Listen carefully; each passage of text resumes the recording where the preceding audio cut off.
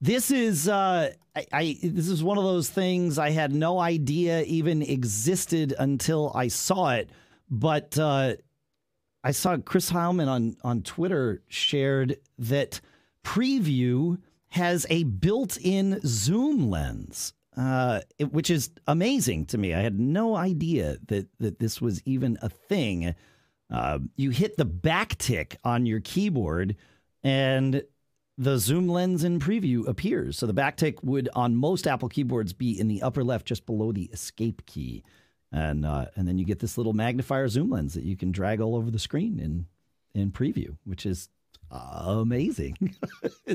There are so many times when I need to like see something and I wind up just hitting Command +++ to zoom the whole thing in and then scroll around. This sort of saves me from that. So I'm just glad you talked about what the back tick was, because I was hitting the back arrow button. Oh, yeah, that's fair. Yeah. So. Yep.